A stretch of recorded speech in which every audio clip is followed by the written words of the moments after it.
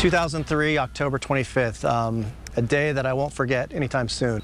Yes, indeed, a day that lives in the collective memories of San Diegans when the Cedar Fire sparked this firestorm that destroyed neighborhoods all across the county. Good evening, and thank you so much for joining us. I am Wale Ali. This map from SDSU shows the burn areas after the firestorm. The biggest area is the Cedar Fire, and you can see how close it got to the coast there. Above that was the Paradise Fire, which started the day after the Cedar sparked, and below is the Otay Fire. As we mark the 20-year anniversary, my co-anchor Kimberly Hunt is live from the Cedar Fire Monument in Lakeside. Hi, Kimberly. Hi, Wale. The Cedar Fire changed the county forever. This monument that I'm standing in is dedicated to the lives lost. 12 of the 15 people who died in the Cedar Fire were from right here in Lakeside. And within hours of the first flame, Santa Ana winds fueled the fire and pushed it southwest at an alarming speed.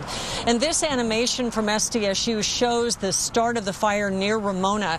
By midday the next day, the fire had already made its way into populated neighborhoods in San Diego. And to understand how far we've come, we do have to look back to 20 years ago. Here is our Cedar Fire coverage. It's a year after the destruction at the time, the lessons learned, the devastation and resilience, and the community of Crest between El Cajon and Alpine forever changed. The Cedar Fire set its sights on Crest on Sunday, and like so many other places in its path, the little community was defenseless. Some stayed to try to fight back. You know, it's sad to see these people with their lives here, and it's all going up in smoke, and there's just nothing you can do about it. You know, it's just sad the way this whole fire's been. I don't know whether we need more firefighters or more firefighting equipment, but you know, it's I don't know how they pick and choose what houses to save and which ones not to. So I just came up here and I'm saving my own damn house because this is my life and my blood. This is what I am. Most people gathered up what they could carry and got out of the way. Many stood at the foot of La Cresta Road and watched the glow in the distance. The next morning, fire trucks raced up La Cresta Road to battle the firestorm. Stunned homeowners still waited for word, and for some, word of a miracle. Your house and the house next door, the rest of them are all gone. So all the way to the top. How did mine survive? I don't know. It's okay. It's okay. It's okay. Saw it on the news where it was flat in Crest. We saw it on TV. It's the only way. This is what you got. This is what you got out with. Yeah. Bag of clothes. The first people to go back into their neighborhood had to hike several miles. Only emergency vehicles were allowed on the road. Few found good news. This was the entrance to our house. It had a walkway on both sides, went around a planter. The anxiety of not knowing. That's tough. But we've been through it, and we'll get through it, and we'll go on. 277 homes burned in Crest. In this first year, just 20 homes have been rebuilt. Nothing has come easy. We couldn't even get help getting our debris out of here. We're still working on our debris. We're bringing people up from the Navy ships and the submarines, and they're coming up and helping us clear our debris. We get rural county to come out here twice a month to chip away we still have burnt wood on our properties. People will readily admit some of the difficulty is of their own making.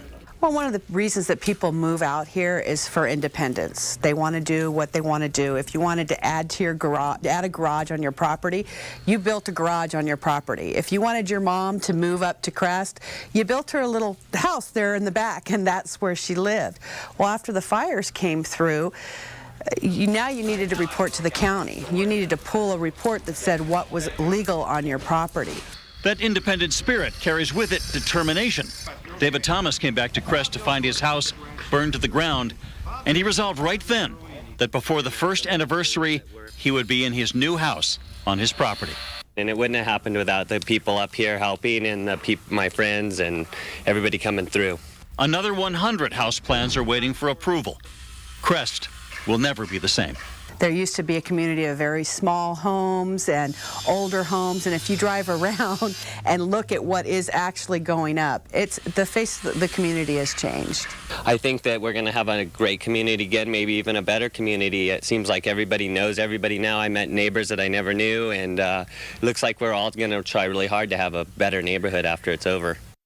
Tonight, as we reflect on the 20-year anniversary of the Cedar Fire, we're also highlighting the tools and the resources that firefighters have available now that they didn't back in 2003. One of them is the new Eyes in the Sky artificial intelligence program with CAL FIRE and UC San Diego's Alert California network of cameras. The AI can detect early signs of a fire, and it will alert trained dispatchers to verify that it's smoke and not just tractor dust or something else. The technology was recently named one of Time Magazine's best inventions of 2023. It was one of the tools that CAL FIRE and San Diego County Fire Chief Tony Meacham brought up during my conversation with him recently. Even before we get a 911 call or our dispatchers recognize smoke on the camera, that technology is alerting us. The AI won't replace people, CAL FIRE says, but it can help first responders stop fires before they explode. This map from Alert California shows that these cameras are up and down the entire state.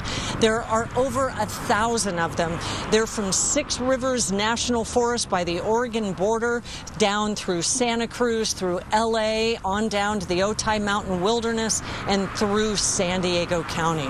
We're going to hear more about what has changed in the last 20 years to prevent the firestorm that we saw during the Cedar Fire, coming up in my special report at 6 p.m.